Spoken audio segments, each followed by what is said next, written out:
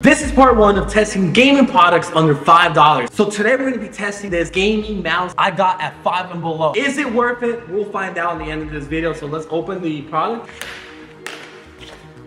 Ladies and gentlemen, this is the mouse right here, and we're gonna be testing it with my MacBook. This is how the mouse looks like in my hand. It doesn't feel like it's $5. Honestly, it feels really, really nice. It doesn't even feel cheap at all. Okay guys, this is so fucking cool. So as soon as I plug it in, it fucking lights up. That's so fucking cool for $5. We're talking about $5 here, cash. So anyways, we're on YouTube, so we're moving it. I don't even have a mouse pad and it feels good. Okay guys, so we're gonna be playing this game and we're gonna be testing them out. This honestly works flawlessly. This was $5 and this works really good. It lights up and everything. Ladies and gentlemen, I tested this mouse and for $5, this is a really great mouse. I rate this a 10 out of 10. If you guys wanna see more videos like this, then like and subscribe, okay?